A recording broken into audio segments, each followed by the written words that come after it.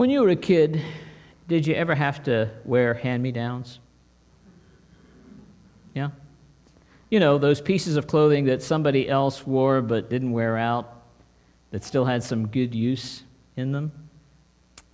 See, I was rather lucky in being the oldest boy in a long line of cousins.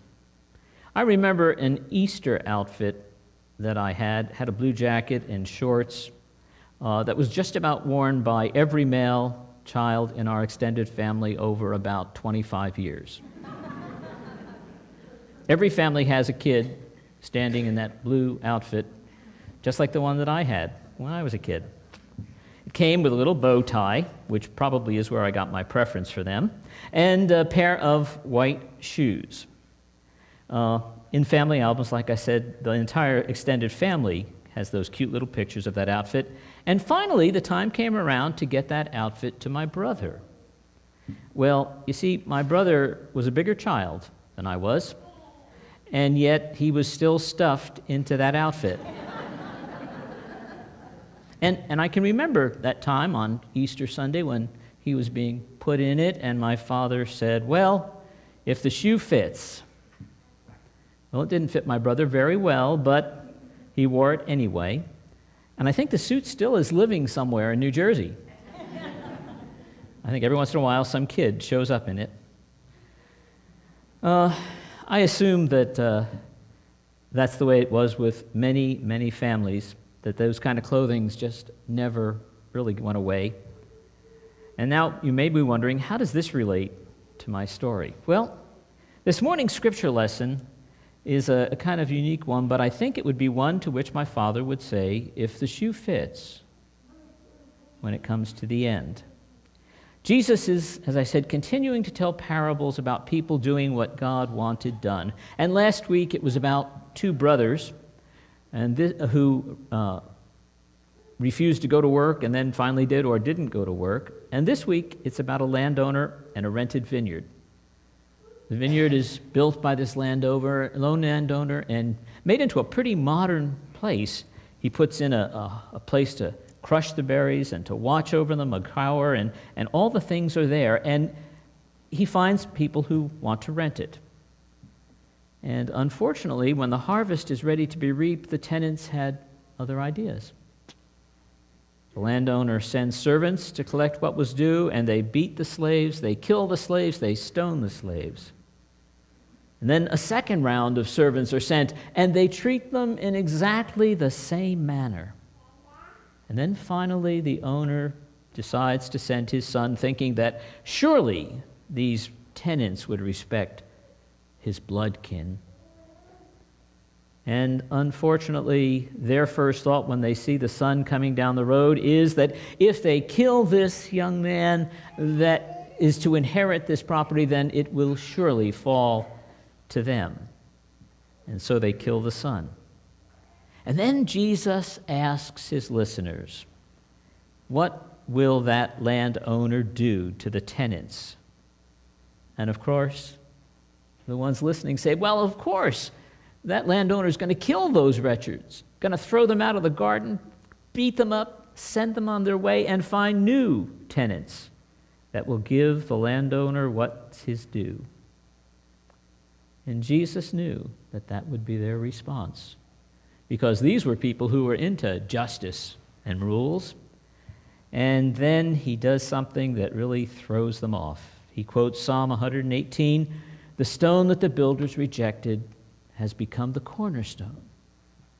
And this was the Lord's doing, and it's amazing in our eyes. And all of a sudden, the bells and the whistles go off in their heads. He's not talking about a story. He's talking about us. What a realization. And immediately their first response is to have him arrested and maybe even be stoned to get him out of the way. And then they think, oh, wait a minute.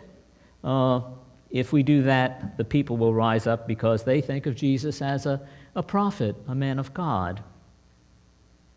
And in what Jesus was saying, we have the history of Israel's constant rejection of God's messengers. God sends time after time prophets down through their history with a common message calling for repentance and renewal. And time after time, that theological thread is repeated as prophets are killed and stoned and beaten. He sends the prophets, God's servants, with a call to repentance. And those prophets, like John the Baptist, were killed by the leaders of the nation, by people who rose up. What truly scared the opponents of Jesus as he told this story was that their recognition was, hey, Jesus is saying perhaps that he's directly connected to this landowner, that somehow the landowner had sent his son to speak to the old tenants.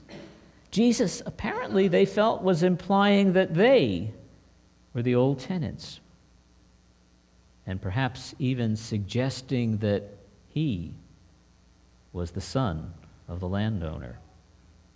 And it's no wonder that they were upset, because Jesus, if he was claiming to be the Son of God, was blaspheming. He was doing something that they all knew was impossible. No one could claim to be the Son of God. And yet, I think that's what Jesus was implying, that these leaders of the people were the old tenants, and they were going to lose their special place, their special situation, and be replaced by new tenants. This parable must have brought great joy to the new church as it sought to understand their role in the journey of faith. These new followers of Jesus were to become the new tenants. And the parable serves not only as a warning to the high priests and Pharisees, but a joyful message to the early church that they were being called into the vineyard to be tenants and workers of God, the owner. But notice that it's workers and tenants. They were to come not in a position of privilege, but a call to service. If you think that being a tenant allows you to live off the fat of the land, then, and to have some kind of special pride in being so special, then you might want to rethink what it means to be the tenant working in the vineyard. Because the tenant is one who is required to produce the fruit of God, requires service, and one expects to then return the profits, the produce, to the owner of the vineyard. That's an exciting moment to realize that's the call. It gives us a purpose in our experience, to know that what we do is pleasing in the sight of God. So here we are, God calling new tenants to work in the vineyard. And in the process, when the son of the landowner comes to receive his part of the harvest, there will be great rejoicing and thanksgiving. So I would say to you, if the shoe fits, you might consider putting it on. Let us pray. Eternal, all-powerful God, we often miss the point that as new tenants we are called to a special place, a place where life is full, a place where there is work to be done, a place where we are called to be your people. O Lord, give us that light that we might follow. Give us that strength that we might care. Give us the ability to serve as your people. In the name of Jesus Christ we pray. Amen.